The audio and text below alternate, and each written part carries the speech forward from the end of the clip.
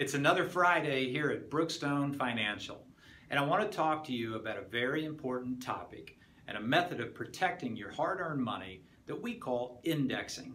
Now, indexing is a fairly simple concept. It's participating in some of the rise in the markets without participating in any of the downside.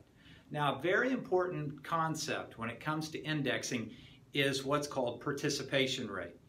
Participation rate is very important because that's how much of the upside of the market you're going to be able to participate in. Many companies offering these types of products have in the neighborhood of 50% participation rates available. So let's talk about how it works. First of all, let's say I place $100,000 into an index vehicle. First of all, that is my principal value, never to be lost, unless I decide to take withdrawals. Now, again, I mentioned that they track, we're going to use in this example, the S&P 500. Some of them track the S&P 500, some of them track the NASDAQ or the Dow Jones, and many of them may provide you multiple options. But we're going to use the S&P 500.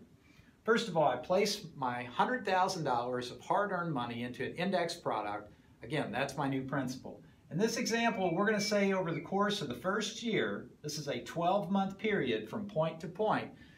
In this example, we're going to say the S&P 500 goes up a total of 10%. Well, with a 50% participation rate, you wouldn't expect to be credited all 10% because, again, you're not taking that market risk. So what you will be credited approximately is 5% or roughly 50% of the upside of the S&P 500. Now let's carry this forward 2 more years so you get the full concept of indexing. Year 2, we're going to assume that the S&P 500 falls. And let's just say that the S&P 500 falls 20% in this hypothetical example.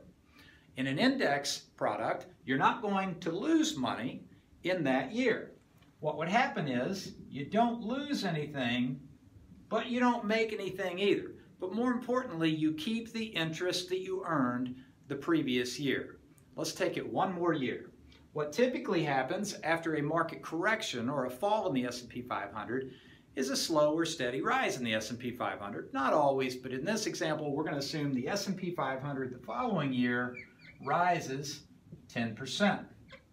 With 50% participation, guess what you get? You don't get 10%, you get 5% credited to the account. Each year, when the interest is credited, that is your new principal balance. Now, some individuals will tell you there's no fees to index type products such as this. That's not exactly the truth. So how do these companies make money? First of all, they're looking at very long time horizons when they invest. Most of our clients are looking at time horizons maybe in the 3 to 5 years, or maybe they're already retired, so they're not interested in a 10, 20 plus year time horizon. But what these companies know is that typically the markets do perform well over long time horizons, but we're going to assume that that's not you. How do these companies make money?